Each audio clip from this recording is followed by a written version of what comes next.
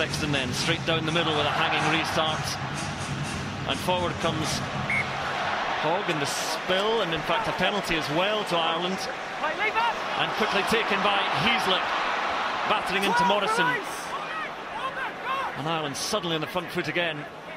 Ferris cuts back in, uses that strength. Cian Healy now, and the loose head prop is barging up to within 5 metres.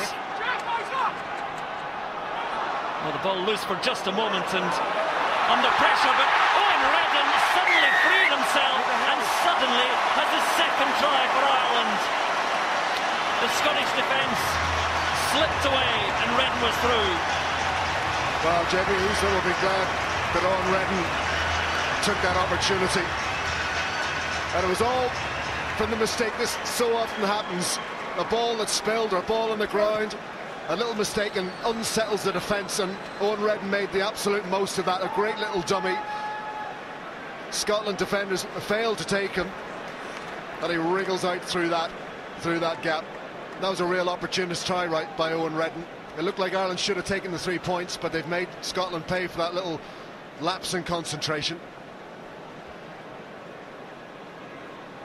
2 main attacks for Ireland, 2 tries so far.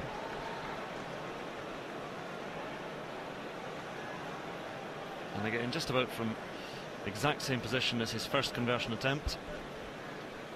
Sexton tries again.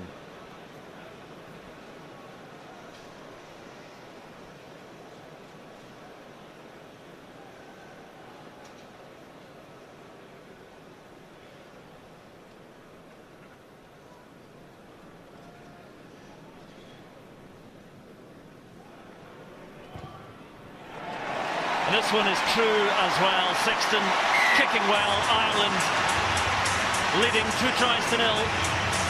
Yeah, well, they're only really leading two tries to nil because they've been clinical when they've got themselves into position. Clinical and opportunistic, you might say, because